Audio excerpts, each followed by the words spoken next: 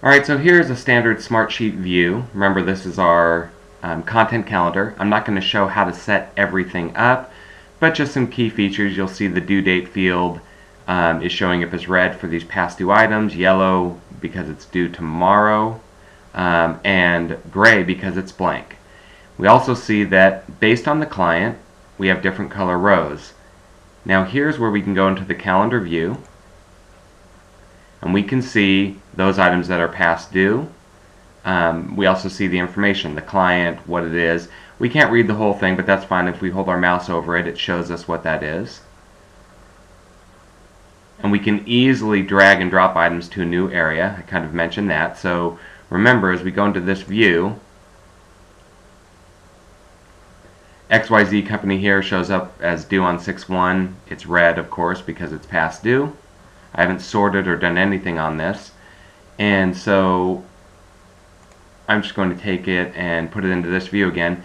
We'll drag this item and we'll say, okay, it actually isn't due until Tuesday the 9th. Now once I drag it there, when I go back to the regular grid view, we can see the item is no longer red. It's not due in, it's not past due. And this of course holds true for any other items. So once again, go into the calendar view. If I make this item due today,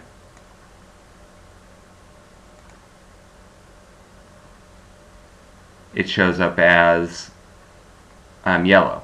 And of course this doesn't show up on the calendar because we're keying on the due date. So if we wanted to add a due date, we just click on it.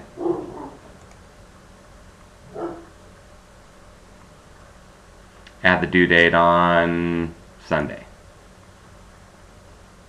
And we'll save our sheet. Go into the calendar view. There it is, due on Sunday. And this is where we set up our conditional formatting. So just so you know, we go into this option, and this is where our various rules can be established. So that's how we're using Smartsheet. Hopefully you found that helpful, and if you have any questions about it, please do not hesitate to ask. Thanks.